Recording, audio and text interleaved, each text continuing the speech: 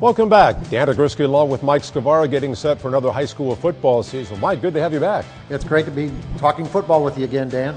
Well, we'll begin our coverage with the Reitz Panthers, a team on the west side, and last year lost 3 football games during the regular season. But it's a team right now that's going to begin the year at least without a quarterback controversy.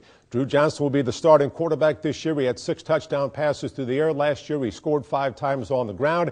And, of course, offensively, when you talk about Reitz, Mike, you talk about Keandre Vaughn. Well, he's certainly going to have a good year. He had 1,600-plus yards offense last year. And Kurt Nelligan, a big 6'5", 235 lineman, will anchor that offensive line. They've got a transfer coming in from Henderson County. Rashad Whitlock is the young man. He had 1,300 yards last year. He scored 6 touchdowns. But when you talk about Reitz, you talk about defensively, and you have to begin with Mason Schnarr, their outstanding linebacker. Well, he's their top returning tackler from a year ago. He, along with Ashton Carter and Andy Whippleberg, that Coach Lewis is very high on, should lead that defense.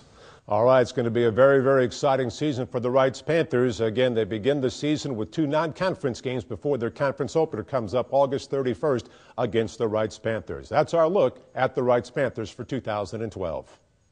You know, our team goals every year are to win the city, win the SIAC, win the Westside Nut Club, and be playing our best football heading into the playoffs. Coming in the season, I hope to better our record from last year, and then I'm hoping that we can get a little bit more chemistry as a team and probably work together, hopefully get a state championship. My personal goals are becoming bigger, faster, stronger, and just getting anything I can do to get better, because you can always get better every practice.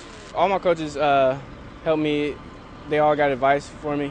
Everybody has advice for each other, and we just try to pick each other up and do the best we can. Every coach, it's kind of a love, but they're tough on us. Well, you know, obviously our kids grow up with the modern-day kids. Our staff knows the modern-day staff well. We have a lot of respect for Coach Gable and their staff. Year in and year out, they're going to have a great program. Their kids play hard. They're fundamentally sound. They're well coached. Our kids, you know, as I said, grow up around those kids, and it's a big game for our kids. That Westside Nut Club is a huge trophy, and it's bragging rights for a year here on the west side. Oh, it means everything to us. Not just because it's modern day, but I mean, you go in and it's your senior year, so you know half the guys because you live by them and stuff like that, and it's bragging rights and everything on until you're 40 or 50, whatever. So you have that for the rest of your life.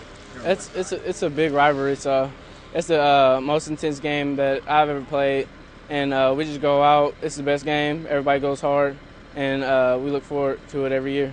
Hopefully they're going to see some wins, some hard hitting. So our kids understand that every time we step on the field, you know, we have to bring it.